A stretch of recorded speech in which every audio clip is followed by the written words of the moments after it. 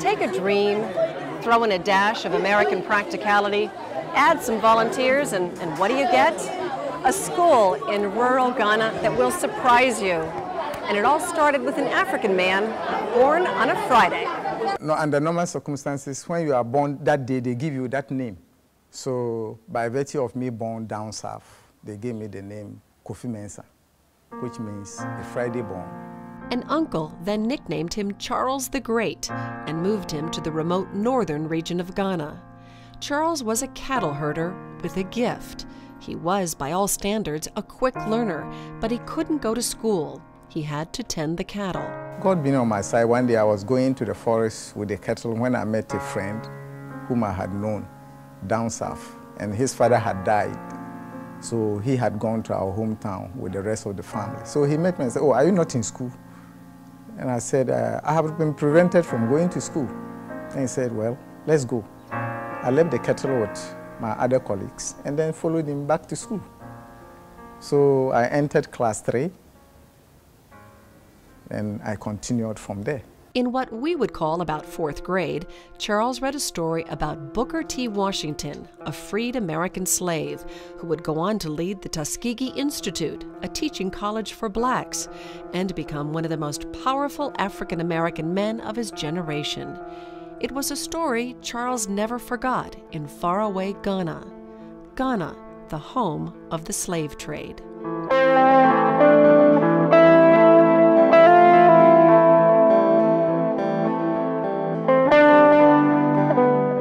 Against the dramatic turquoise of the shoreline of Elmina, Ghana, sit the slave castles.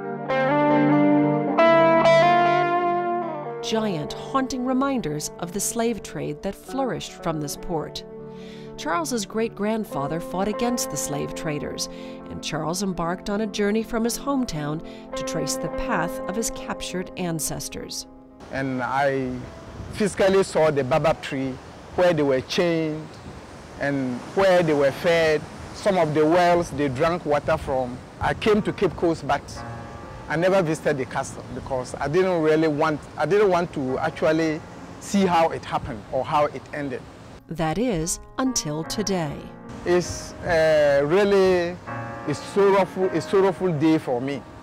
One being that this is my first time here, and one being that all what I have heard has become true because I am visibly here and I'm seeing exactly the buildings they passed through before finally embarking to the West, or the West Indies as history books tell us.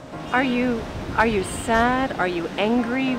Well, destiny has no anger. That is destiny. And I believe that is how God has written that it should be. Because today, when you look at it, at least we have that joy that our brothers are in safe hands. And at least some of them are thinking of us. Charles held on to the story of the educated, freed U.S. slave Booker T. Washington. Charles graduated from a technical school, worked as a mechanical engineer, and had a comfortable career as a government worker. But Charles was an educator at heart. I felt I could follow history, especially knowing very well that the mother of Booker T. Washington was from this, was sent away from this very castle. So Charles, who had one prized possession, a blue Chevy truck, sold it to buy some land to build a school. He named it the Tuskegee International School. Why do you want to be an educator? My main concern was about how I grew up. It was rough.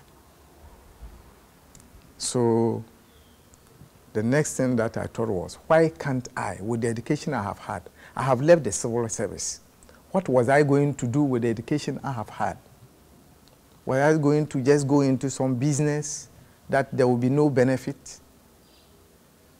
So I looked around, and the children were always running around. Some were not in school. So the first thing that came to mind was, why don't you group these children and start something with them?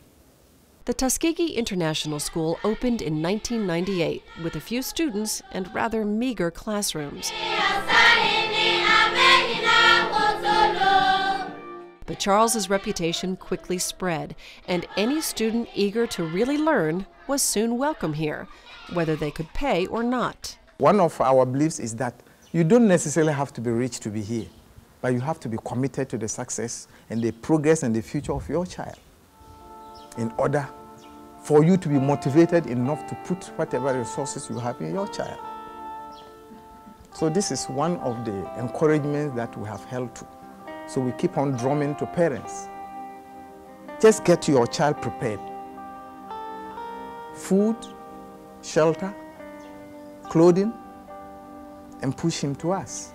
Auxiliary and the pronoun. The school now has 170 students from age 2 to 14 years.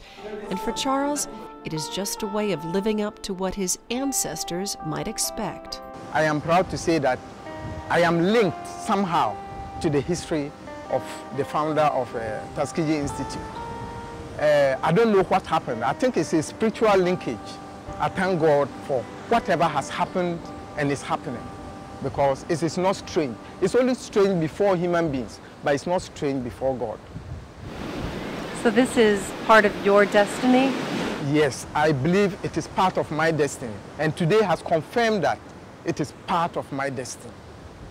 What Charles can't foresee is how his destiny is going to be shaped yet again, not by a spirit, but by something as modern as an email. Stay with us.